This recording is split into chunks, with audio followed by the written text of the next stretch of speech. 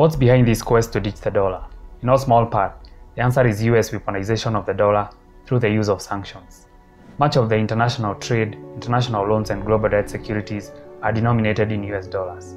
The dollar has held a dominant position globally, granting the US an outsized level of influence over economies and consistently providing limited alternatives concerning US foreign policies. The desire to abandon the US dollar as the primary means of exchange for international trade is not new. The difference today is that it has, in a fairly short amount of time, gone from being a topic of debate to an impending reality, and possible execution is underway. In Africa, the debate has heated up as many countries grapple with the effects of Russia-Ukraine war and the ballooning inflation. As world interest rates rise, financial conditions have tightened considerably for many countries. A stronger dollar only compounds this pressure, especially for some emerging markets and many low-income countries that are already at a high risk of debt distress. Recent discussions about de-dollarization have sparked interest and speculation in the global financial arena. Russia, a member of the BRICS nations Brazil, Russia, India, China and South Africa, has taken the lead in developing a new currency for cross-border trade among BRICS countries. The new development bank, rather than the International Monetary Fund, was tasked with finding ideas for how to achieve this. It's been hailed by some as a major step towards creating an alternative to the dollar.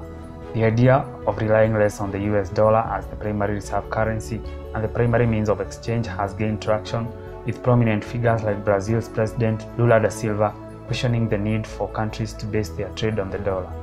Eu toda noite me pergunto por que todos os países estão obrigados a fazer seu comércio lastreado no dólar. Por que nós não podemos fazer o nosso comércio lastreado na nossa moeda? Por que nós não temos o compromisso de inovar? These new developments challenge the idea that the dollar's dominance is secure. While the euro, yen, yuan are considered weaker competitors, a BRICS-issued currency would be unique. It would bring together more countries whose concerns on sanctions and US foreign policy are constantly growing. While previous attempts to challenge the dollar's dominance have not yielded significant results, the potential introduction of a BRICS-issued currency presents a new opportunity. This currency could offer an alternative and disrupt the dollar's position as the reserve currency for BRICS members. Unlike past proposals, such as a digital yuan, this currency has the potential to shake the dollar's reign. If the BRICS nations exclusively use their own currency for trade, Russia would no longer need to hold its trade proceeds in dollars. This shift could pave way for de-dollarization. The possibility of BRICS countries relying on their own currency for trade is realistic. In 2022, the BRICS collectively ran a trade surplus of $387 billion, primarily due to China's contributions. The BRICS nations have the potential to surpass existing currency unions in achieving self-sufficiency in international trade. Unlike geographically concentrated currency unions like the Eurozone, the BRICS currency union can take advantage of its members' diverse locations to produce a wider range of goods.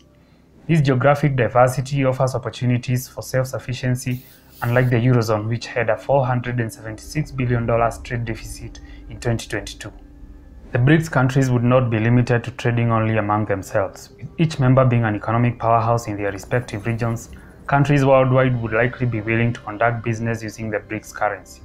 Additionally, goods produced in one country could bypass trade restrictions by being exported to a third country and then re-exported. This dynamic would allow for continued trade despite bilateral tensions. The idea comes with its own set of challenges, but it also opens up opportunities for success. In order to replace the US dollar, the BRICS currency would need to provide attractive and secure investment options for individuals and institutions looking to park their funds. This is crucial for establishing confidence and stability in the new system. Fortunately, the BRICS nations have trade surpluses, which means they are earning more from their exports than they are spending on imports. This surplus provides a financial cushion and reduces the dependency on attracting foreign investments to support their economies. One crucial aspect of being a reserve currency is the presence of a large, well-developed sovereign bond market. The US Treasury market surpasses all other countries in terms of size, variety of maturities, liquidity, settlement, derivatives, and other essential features. The absence of a bond market where reserves can be invested is the primary obstacle to another currency becoming a reserve. This is why displacing US Treasuries as reserve assets is challenging. No other country in the world can match the US in terms of bond market capabilities. However, an interesting development is the potential for the BRICS currency to establish a deep and liquid bond market that could rival US Treasuries.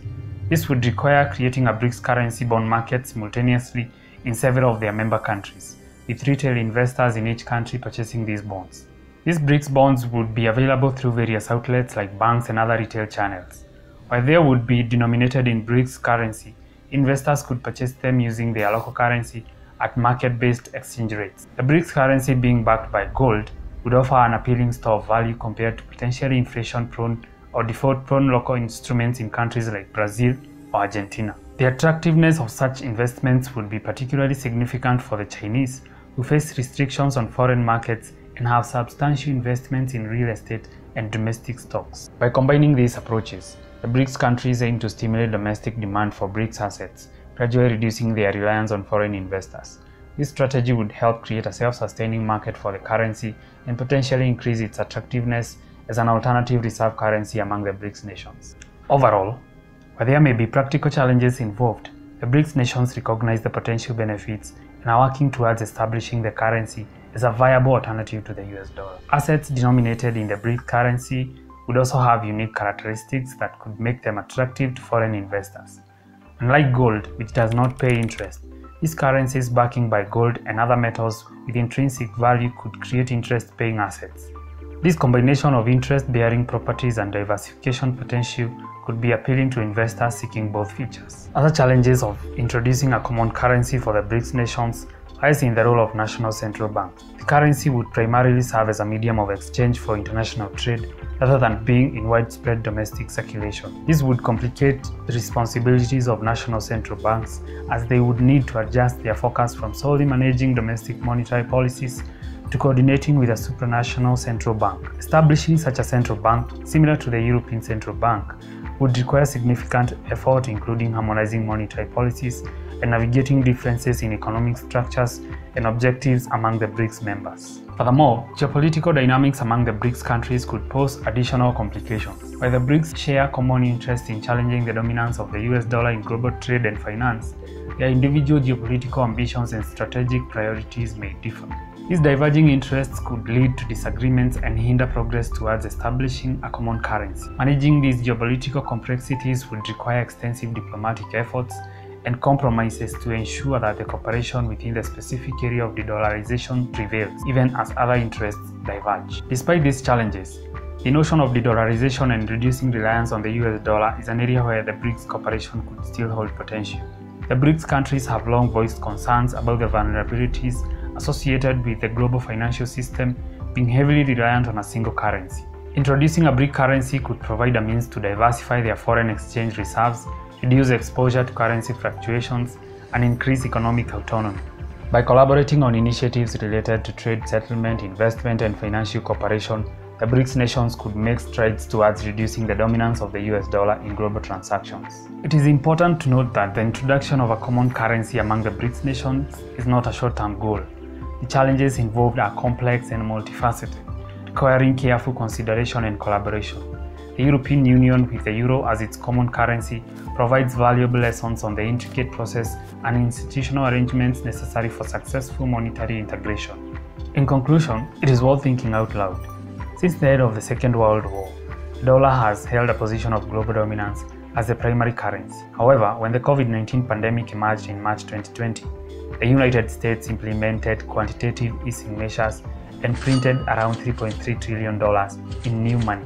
Consequently, this has had negative repercussions on the world economy, leading to increased inflation, higher interest rates, and market instability. As a result of the actions taken by the US monetary policy, the global economy has suffered, potentially signaling the beginning of a shift towards an alternative currency. Could the end of COVID-19 mark the beginning of a new era with a new currency?